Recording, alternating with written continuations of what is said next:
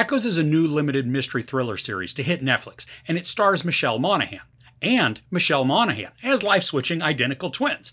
Now, multiple times throughout watching this, I felt a bit like Charlie Day, and I thought I might be losing my mind. Before I get into my review, I want to thank the sponsor of this video, Into the AM. Into the AM is a trusted brand that lives and breathes creativity and self-expression. They see clothing as a canvas to express what drives you.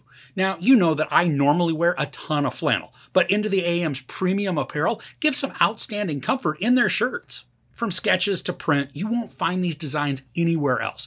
They work closely with a talented team of designers to come up with one-of-a-kind designs that I think you're going to love. Now, I grabbed a few that spoke to me the most. And as you can see, I'm wearing one that has a bit of an 80s retro aesthetic to it, but it also incorporates movies and TV, which you know I love. But I also selected some that spoke to me, even if they didn't have to do with media, simply because I love the artistic design. Now, the fabric is crazy soft and it's extremely comfortable. Whether you're looking for graphic or basic tees, Into the AM has got you covered with apparel that's made of premium fabric blends that represent the ultimate in comfort and functionality. They're breathable, pre-shrunk, and they're built to last. Now, if you use my link, you'll get 10% off site-wide. Plus, you can take advantage of their bundle offers that are going to get you 3 graphic tees for $60 or 3 basic tees for $49.95. Plus, you can still use my link to get the discount on the bundles. Be sure to click the link in the description and take a look at all of the awesome designs that Into the AM has to offer and take advantage of 10% off site-wide. Thanks again to Into the AM for sponsoring this video. Now let's dive into the twisty world of life-swapping identical twins. Leni and Gina are identical twins who have secretly swapped their lives since they were children, culminating in a double life as adults. But one of the sisters goes missing, and then everything in their perfectly schemed world turns into chaos. So we've got Michelle Monaghan playing both of the lead characters in this. Now, the gist of the plot is that one twin goes missing and the other returns to their family home in search of her. Now, we as the audience learn that they have been switching back and forth with their lives. That obviously complicates every single relationship that they have. While watching this, I was truly lost for a large portion of it. I mean, I wasn't lost in the story. The overarching mystery and the search for the twin, I think they're pretty straightforward. But keeping straight who was who proved to be extremely difficult through many moments. There were times when we were following along and then something would be said that would then throw my thought process completely into disarray and made me pause the show for just a second to try and gain my bearings about who that particular portion of the story was actually about. I was genuinely losing my ability to keep track of who was who at different times within the narrative. And I'm not sure if that's a clever thing or just really a frustrating one. Now, I don't mind having to work for the story, and I certainly don't like being spoon-fed information, but a few times this became slightly aggravating at how often the story became convoluted. Now, this is an overly dramatic series. Emotions are high, and they're sometimes blown out of proportion in an effort to create intrigue or character conflicts.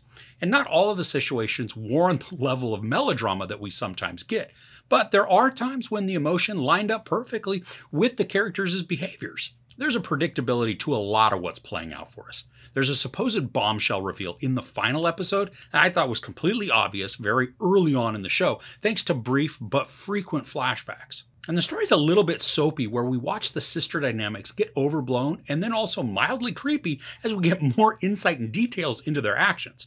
Now, I love the premise of the story that establishes very early on that the sisters are so identical that nobody, save for one person, can tell them apart. This opens up a ton of opportunities for the story to exploit and even take advantage of in building out mystery and doubt. And I think that's where a lot of the story's strength lies. There are a few different mysteries playing out, and they can become pretty engaging.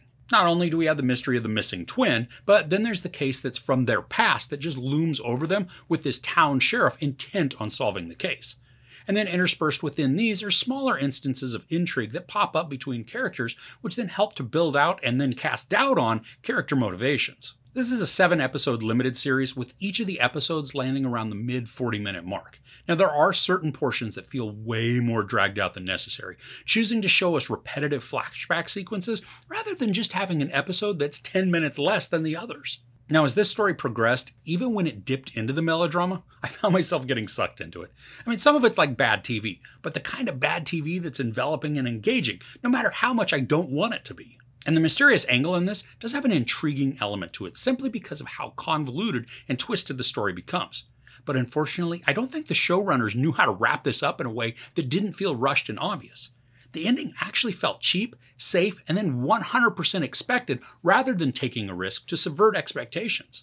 In addition to Michelle Monaghan, we also get performances from Matt Bomer, Michael O'Neill, Jonathan Tucker, Daniel Sanjata, and Karen Robinson, and they each bring differing levels of entertainment to the storytelling. Robinson plays Sheriff Floss, and there are many times throughout this that she felt like Columbo to me. Now, that's not a bad thing, it's just something that I found mildly humorous in the way that the character was written. While Michelle Monaghan plays both twins, Gina and Leni, when we get flashbacks to younger versions, those are played by actual twins.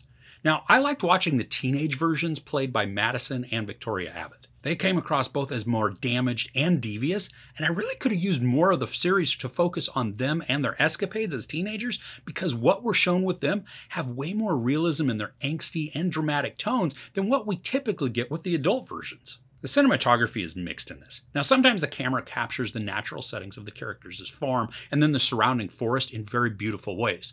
But then other times, what we see feels like a run-of-the-mill standard television production. And maybe this was just with my screening copy, but the final episode features some green screen work that is absolutely atrocious. I mean, we have some characters standing in a watery location, and every single thing about this looks fake and terrible. And the fakeness is laughable at how bad it really is. This actually caused me to be broken out of the drama and the dialogue that were being delivered in the scene because the graphics were just so distractingly poor. And then it's followed up by that lackluster, cautious ending that I'd mentioned before. The show takes all this time to draw out the intrigue, even repeating sequences to make certain that we understand, to then wrap up the story very quickly. I mean, I can't even say that the conclusion is unearned because it didn't try anything out of the ordinary and did exactly what we all expected to, which I think is a huge bummer. The concept of the story is dark and disturbing, so I would have appreciated it so much more to get a conclusion that matches the tone of the narrative that had been created. So overall, Echoes has a great premise and works to craft an engaging narrative through many twists and turns. The complications created by shifting character identities can be frustrating, but that confusion can also be satisfying. The acting, while melodramatic at times, is effective at showcasing the consternation the characters experience while attempting to figure out who is who and why actions are being carried out. Unfortunately, the story is repetitive, taking what is a dark and devious plotline and playing it safe through the finale to deliver a very expected and unsurprising conclusion. As much as I appreciated and enjoyed the twistiness of this, the obviousness and drawn-out story became too much and ended up negatively affecting my watching enjoyment. There's sex, no nudity, a lot of profanity, and a bunch of violence. I give Echoes 2.5 out of 5 couches. Are there any mysteries that you've enjoyed recently? Let me know what you watched in the comments below. Also, don't forget to visit the End of the AM link in the description to get 10% off your order. If you enjoyed this review, please give it a like. Also, don't forget to share and subscribe. I'm Chris. This is Movies and Munchies. Thanks for couching with me.